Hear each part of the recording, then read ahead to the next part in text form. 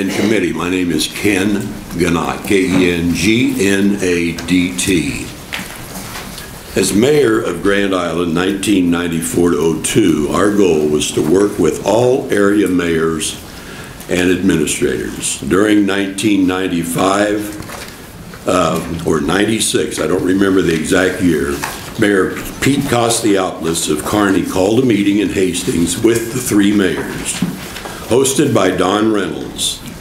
The purpose was to form a Tri-City Mayors Group to work together on common problems or opportunities. The result was to hold quarterly meetings with an agenda, including the administrators and department heads as needed. The Tri-City Mayor Conference proved to be very positive. Jim Whitaker, mayor of North Platte, called after the first year and asked if North Platte could join. Each mayor responded yes.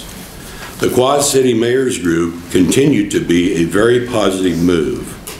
In 2002, I was selected as District 5630 Rotary Governor for Rotary Centennial Year 2004 and 2005. In that capacity, you select 9 assistant district governors to work with 3 to 5 local Rotary clubs. My selection for the Kearney area was Stan Klaus of the local Rotary Club. An excellent relationship was established. Today, I am deeply concerned about the process that our state pits communities against each other for no net gain in jobs or positive growth for our state. All Nebraska communities work hard with their respective economic development groups to bring in new jobs, but we do not go after another neighbor's job base. My home state of Kansas and many other states have solved what separates these two Nebraska communities today. I would sincerely ask that this committee, Government, Military, Veterans Affairs, vote to bring Legislative Bill 935 out of committee.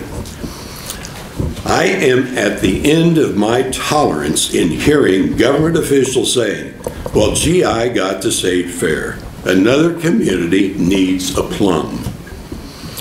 As a 7-year executive board member of Fauner Park, I represented Fauner at the State Fair hearing in front of the Senate Ag Committee. The state had it right here. State legislators should have heard the Vets Home move. 3 groups from Lincoln made presentations. 1 group from North Platte and Grand Island also made a presentation. The Kearney presentation was very short. If the Senate Ag Committee decides to move from Lincoln, we will then prepare a presentation.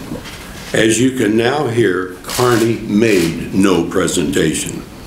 Thank you, state senators, and please move Legislative Bill 935 forward to take these types of issues out of the governor's office.